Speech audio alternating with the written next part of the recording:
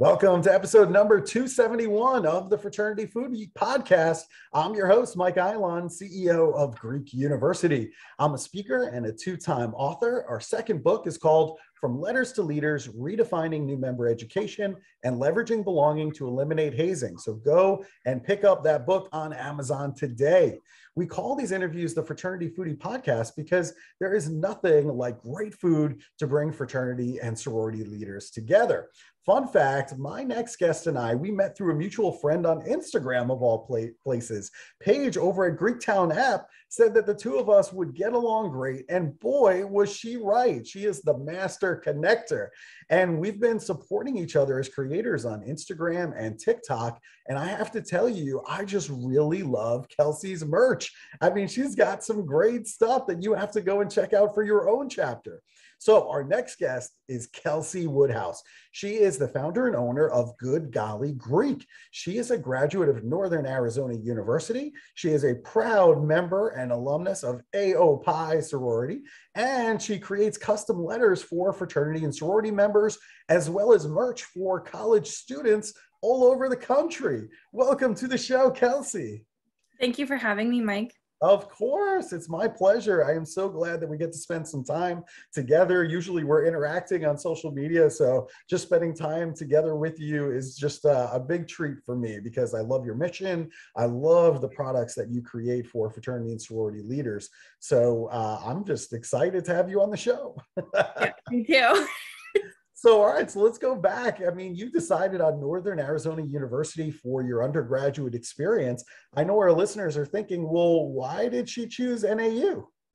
Yeah, so originally I chose NAU for an undergraduate degree that would get me into a specific master's program with athletic training. And I actually ended up changing my major my sophomore year. And I chose to stay, one, because of my sorority sisters. They really got me to stay. But NAU and their campus is beautiful, it's gorgeous, and it's just a one-of-a-kind place in the Arizona mountains. It's beautiful. Yeah, no, there's no question about it. It is absolutely stunning. But I really liked what you said that, really you wanted to stay because of your sorority sisters. I mean, you were not going to abandon them. And, anytime I start thinking about fraternity and sorority, yes, definitely not perfect. There are definitely issues within fraternity and sorority. But at the end of the day, I mean, that's really what anchored you to NAU. You were not going anywhere without your sisters. And you know what? I think that is something that we need to talk about more often because I do believe in a time when we're talking about student engagement, in a time when we're talking about, going through the pandemic and online learning and students basically saying, you know what? I don't need this. Or even, the job market is good. I'm just going to walk away from college and just go straight into my job without graduating. Fraternity and sorority is anchoring the students to your campus. And I think in terms of engagement, we're perfectly aligned with what the university wants. Yep.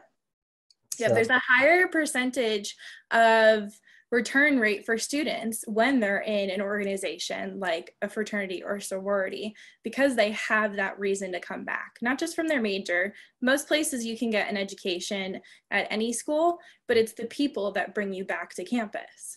Totally agree there. And you joined one of my favorites, Alpha Omicron Pi, which is headquartered in Brentwood, Tennessee, right down the road from me here in Franklin.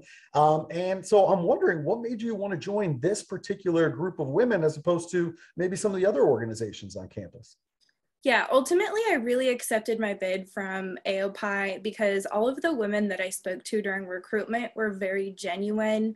They weren't hiding behind anything. And even on bid day, just talking to more of the women, because the chapters at NAU are quite large. So even just getting a chance to talk to more of those handful that I did during recruitment was amazing. And I really saw how genuine they were and the diversity. I am a plus size woman, and seeing the diversity within the chapter made me feel very welcome. Yeah, we need to talk about that more. I mean, that diversity is just so important. It's certainly one of the reasons why I stayed in my fraternity, because everybody that was there, I mean, talk about different races, religions, country of origin, sexual orientation. I mean, you name it, we had it. And I just feel like it made me comfortable. It made me Mhm. feel like, you know what, like I belong here. I have a space here. People are here and they're going to be able to learn from me, and I'm going to be able to learn from them as well. So I felt like it's putting me in a situation where, you know what, I'm gonna meet people that maybe I ordinarily wouldn't be friends with. And I Mhm. grew to appreciate everything that they brought to the table. Yeah, exactly. Yeah, so that is just so, so important. So, you've been doing crafting on Etsy for over 7 years at Custom K's Crafts. I'm sure our audience is wondering this too. How did you decide to get into the crafting business? So I've always been crafty as a kid. My mom always had stuff for me and my sister to do. My sister is also very creative. So we always were crafting. And then going into college, being in a sorority, I was always making canvases or things to do for my own decoration, but for my big other sorority sisters. And it turned into a really good stress reliever for me in college. I took the time to be creative and have that outlet. I said, might as well. Let's see how I do on Etsy. Didn't really sell much because I did it more for my sorority sisters than anything else. But it was kind of like my first step into the entrepreneurship space. That's awesome. I mean, I love how you did that. I think that's great. I'm sure many other fraternity and sorority leaders who are listening right now, they're thinking about their own businesses and maybe what's possible, but you're proof that you can actually take something that you're passionate about and turn it into a full-fledged business, right? Yeah, exactly. Oh, that's awesome. So now you've made this move into Greek license gear as Mhm. well. So that's under Good Golly Greek. Talk to our audience about the types of merchandise that you create here. How is the merchandise that they get from you different from maybe other vendors in this niche? Yeah, so I do everything from like big little t-shirts all the way to the stitch or block letters. My patterns are very trendy. They're very unique. I also work one-on-one with people. So if they don't see a pattern they'd like on my website, I'll work with them to find a pattern, make sure it gets licensed and it's approved, and then go ahead through the process and make it. But the biggest thing that makes me different than most of the niche is I'm very size inclusive. And it's very, very difficult to be size inclusive, especially in the apparel industry. I try my hardest, and it's some days it's really difficult, but it's working with the vendors that makes it the hardest out of everything.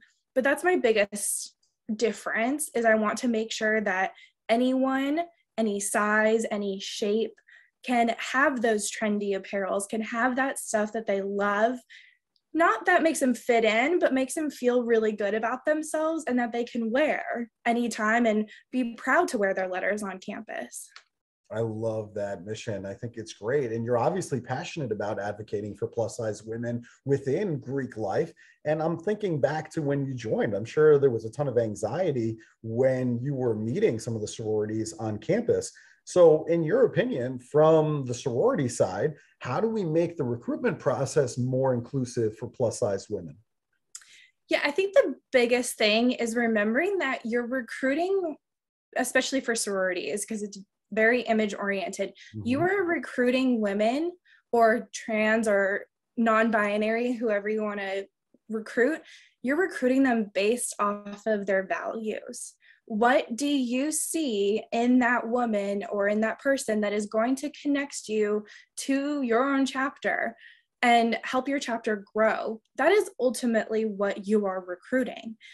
And on the more materialistic side, make sure you have different sizes for the women or people joining your chapters, whether it's on your own side for branding packages or recruitment t-shirts and even bid day t-shirts. And I'm even talking making sure you have a few extra smalls all the way through to 3, 4X.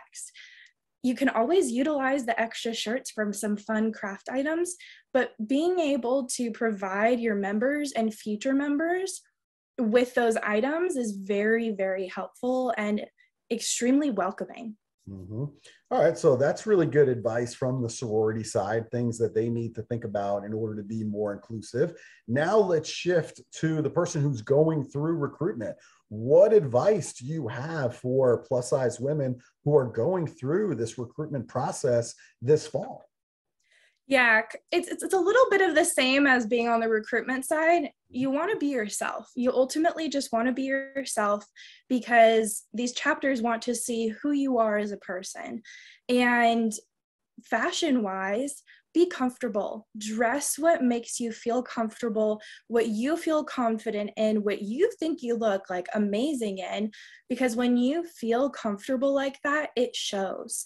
People see it and they understand it and they say, okay, she's feeling great about herself. Like she's very confident. We love that. So just take the time to be confident, find something that you love and that makes you feel good when you're wearing it, and just go for it. I love that. That's fantastic. Now, not everything, works out perfectly. And, I've heard all kinds of stories about people going through recruitment, not finding the right home. And certainly, body image is a big part of sorority recruitment, like we talked about. What can you do if somebody upsets you or maybe hurts you regarding your body image? Yeah, I think for me personally, it's definitely the biggest thing that I have done, I should say, is just have a discussion with someone. If you've already gone through recruitment and it's a sorority sister, talk to them because they might not know what they've said has affected you. But on the other side, it may also be someone else's own insecurities that they're kind of lashing out on. So overall, just having an understanding, but being open to having discussions. If you talk to someone, a lot of the times they don't realize what they're saying hurts you. Mm-hmm. So if you tell them, okay, this really hurt my feelings, or it really bothered me, can you please not say it next time? Things like that really helps. And it opens a dialogue for not just you and that one person, but people around you will see that there are things that hurt you and they will learn how to be positive. Yeah, we all have our insecurities. That's the thing. I mean, people, might not know it. Maybe it's, physical, maybe it's something you can't even see. So, I mean, I think that goes for everybody. And I think having those conversations, people start to realize, oh, okay, well, I'm really insecure about XYZ, whatever that is. And then we have this common ground where we can kind of talk about some of those things a little bit more and figure out how we can be more inclusive. As opposed to making people feel somehow less than.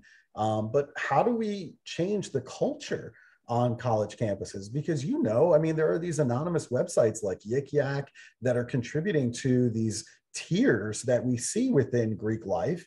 And it also seems like hazing and other bad behavior is severely impacting our organization. So how do we change the culture?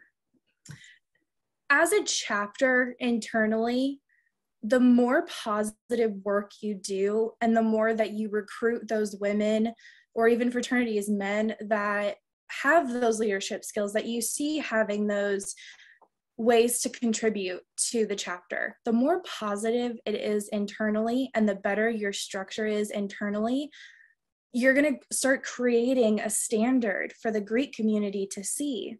And externally, I think Greek chapters really need to discuss the positives of Greek life because typically people just see the negatives, the hazing, the alcohol, the partying, but there's so much more to it. There's the networking, the leadership skills, there's networking is probably one of the biggest ones, but there's so many skills you learn in a sorority and fraternity that you take out into the working world that you don't know until you're out there. But the more you speak about it to the community and the more alumni go back to the chapters or even campuses and talk about it, the better the positive light will go towards these chapters. So people understand there are way more positives than there are negatives in Greek life. Yeah, I'm with you. I mean, I think we need to start investing in, PR. I think our budget for PR is usually nothing in fraternity and sorority life. We have to find the right person to be a chairman for PR. I think all too often we just give it to somebody random. Maybe they lost the election for exec board and we're like, all right, why don't you just do PR? No, like we have to make sure that we actually have a job description and it actually fits this person's skill set. We need training, again, I mean, what kind of training are we offering in terms of PR? Usually the answer is nothing. Yep. And what are the goals? I mean, if we want good PR, how do we measure that we're actually making progress for good PR?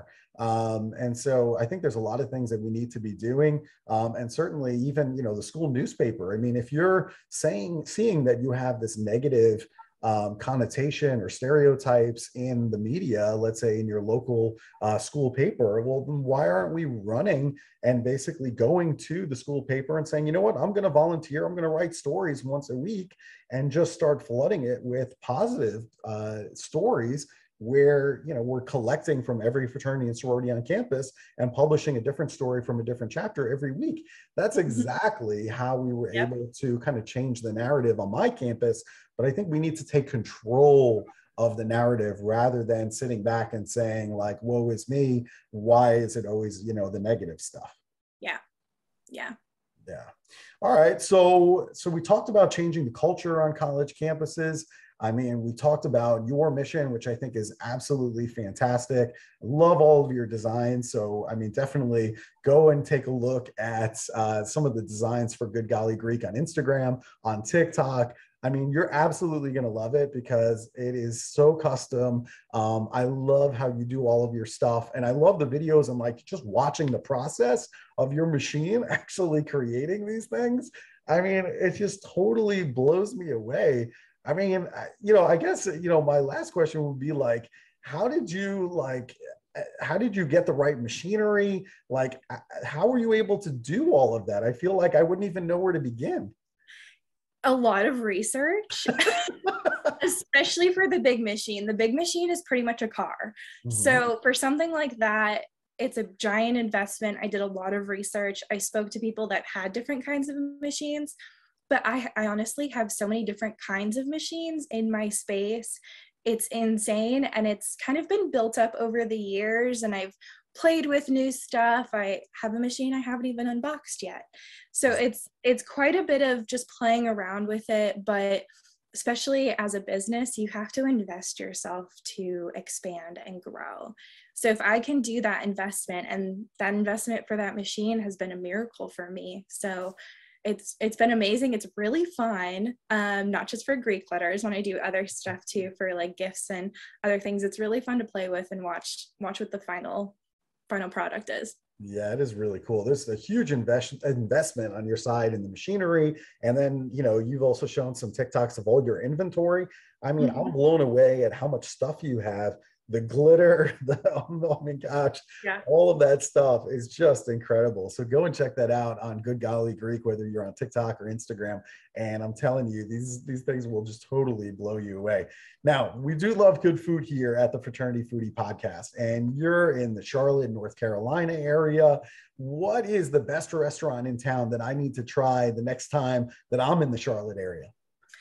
Yeah, so I actually can't have dairy. Very sad I grew into it. So I know the wonders of dairy. But I stumbled upon a vegan burger place. Now, at first you might be like, really? Like, what?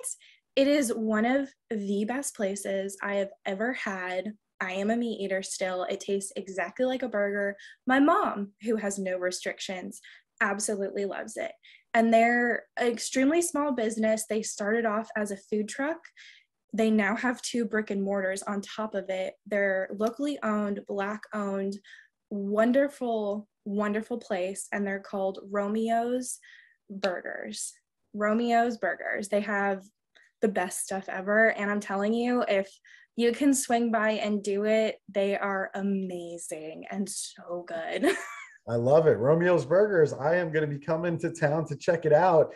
I love it. I really need to be like starting to stay away from animal proteins. And so if I can find a healthier alternative, I think my health is going to really appreciate it. My family's going to love it. I have a daughter who's a vegetarian and always looking for different protein sources. So I love every bit of it. I'm definitely going to go and try some burgers over there. I promise you. So good. Yeah, it sounds really good. Now it's like lunchtime and I'm starting to think about how hungry I am. All right. So where can our listeners go to purchase your craft items on Etsy, buy your Greek life merchandise, or just connect with you? Yeah, so for purchasing anything, they can go to our website at goodgollygreek.com and Etsy as well. It's the same, Good Golly Greek. If they want to contact us, ask us questions, do a personalized one-on-one customization for an order, they can DM us on Instagram, TikTok. We also have an email, or they can use the contact us on our website. So we have lots of resources.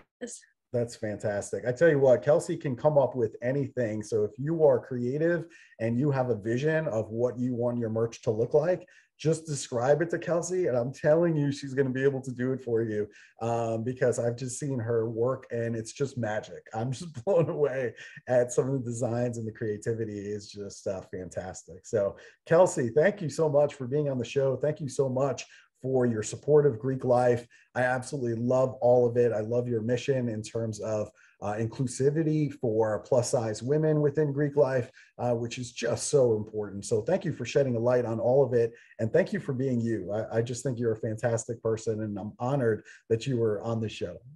Thank you very much. I appreciated it so much, and I had so much fun. You got it, Kelsey, anytime. And to our listeners, if you enjoyed this conversation with Kelsey and you're looking for other merch, be sure that you like this on social media. Make sure you share this with the other men and women in your fraternity, sorority chapter, your university, other students that might be looking for some really cool merch. Make sure you share it with all of them. And we hope to see you on another episode of the Fraternity Foodie Podcast. Thanks so much for joining us, and we will see you next time.